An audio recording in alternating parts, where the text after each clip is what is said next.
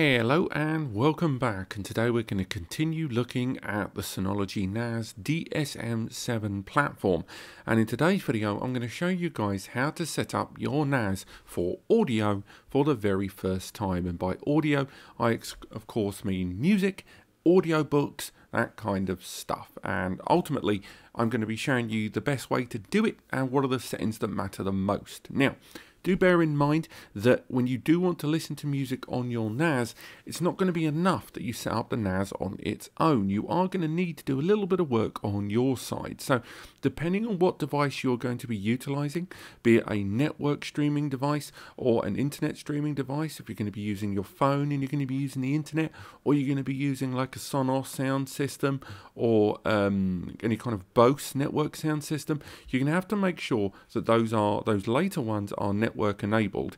And if you're going to use a mobile device, and again that does also include to a point things like iPads and even Fire Sticks, that you're either going to be accessing the NAS via the network over a method known as DLNA or UPnP, which is Digital Living Network Alliance and Universal Plug and Play, or if you're going to be utilizing internet level access to the NAS, you're going to have to make sure that you've activated remote access to the device on your NAS, and that's going to include utilization of a Synology account in order to activate remote access on your device. So it's worth remembering that these are important options with Quick Connect and Synology account, that although I'm not going to talk about in this video, because as promised in this series, I'm not going to show you guys how to enable internet access on this series until you've done all of the settings. If you are going to access the music on your NAS remotely via the internet, this is something you will need to activate.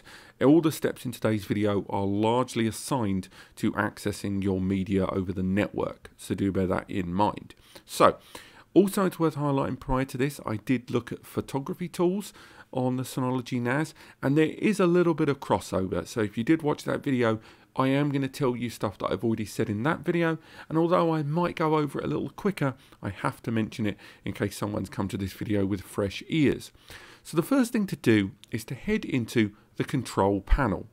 In the control panel, head to the bottom where you see indexing services. Indexing is how the NAS regularly scans the internal storage and keeps a record of what files are in there and the metadata such as file format and when it was created. Go into indexing services, and from there you'll see an option marked indexing folder. Now this will list the folders where the NAS is currently scanning internally for media. So for example, the /video folder is where the NAS will look for video. Indeed, if we go into the File Station application and look at the default folders, as we install different applications, new folders will appear. Depending on the applications you've installed, this album structure will change. But if your music resides in a preset location on the NAS, head into these options and click Create. From there, give it a folder name such as Audiobooks, and then from there select the folder that it lives in on the NAS. So in my case, rather than using the music folder, I could have gone into Share Test, gone into my Plex Media Server collection and selected music. And then from there I could have clicked Select, said that this album contains music, and when I click OK, it will add that folder to this collection. As you can see, I've already done it there. Then go ahead and click Save. This will add that folder to the indexing path of the NAS, and when the NAS does periodic scans internally, it will check that folder for music and then label it internally as music to be utilized in music services. Now, in order to upload files and folders, we've already covered that in a previous video, but just to let you know, you can always just create an album right here, create a folder, call it music. That folder you can then open, and then from your PC, if you choose to, you can just drag and drop directly into it if you so choose, straight into that window. Now, you can, if you choose to, play music directly from within this album.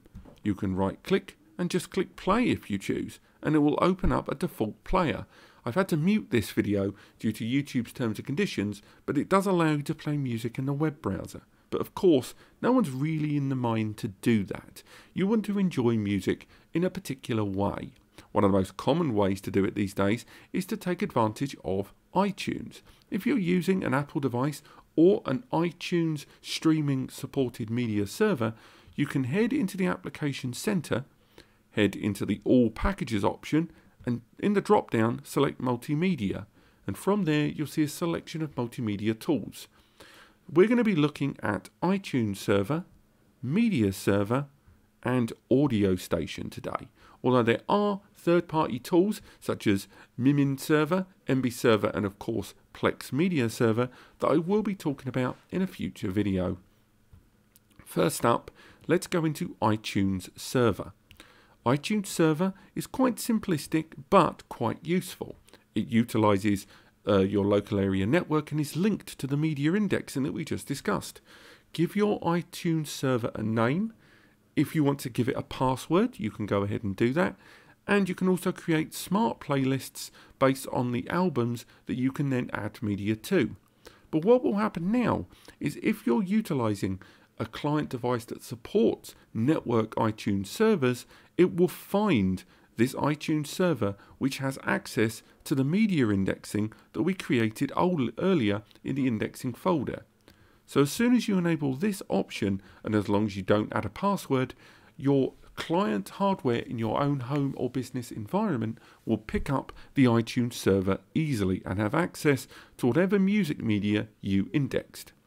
But a lot of you don't like to rely on proprietary server configurations like iTunes and like something a bit more generalized, such as DLNA and UPnP. For those users, I recommend the Media Server application. Install it, open the application, and then you'll be given a bunch of options on how to set up your NAS for audio. At first, it will ask you which network interface you wish to use. By default, you're presumably connecting your NAS to the router or switch in your home or business environment, which has access to the internet.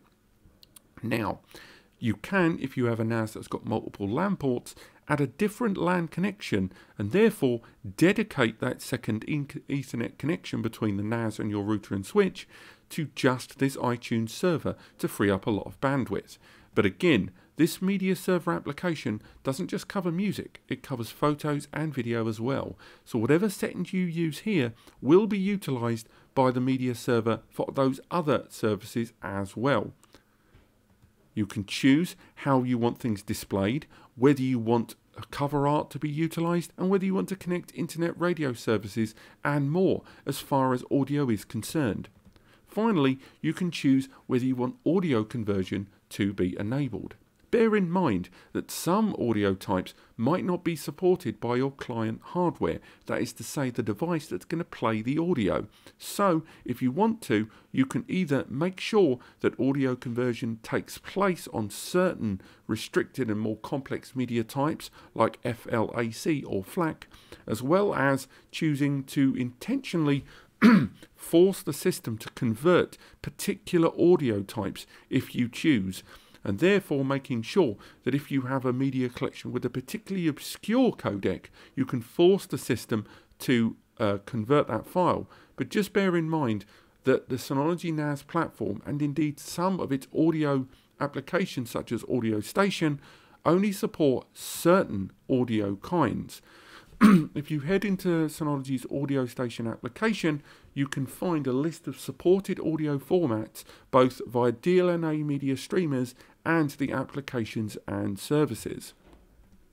Now we've gone through those options on the media server, this NAS will now appear on our local area network as an available media server. And again, you can search via a local server over DLNA on your client hardware, or if you're going to be utilizing an Amazon Fire Stick, you can download numerous applications for Amazon Fire Stick that allow you to stream multimedia over the network easily. Some are paid for, such as DG UPnP, and some of them are free, such as VLC or Kodi. Even Plex Media Server streams music, although bear in mind we will cover that more in a future video. go to this article, hopefully linked in the description, where I go into a lot more detail and about how to install each of these individual applications. Now we've got that audio set up, we can talk about the main audio application, which is Audio Station. This, scraping metadata where possible and accessing the media index that we set up earlier, will allow you to see your entire media collection here on the desktop. From here, you can choose to create playlists, which will then be accessed and utilized by iTunes Server and the DLNA Media Server application where appropriate.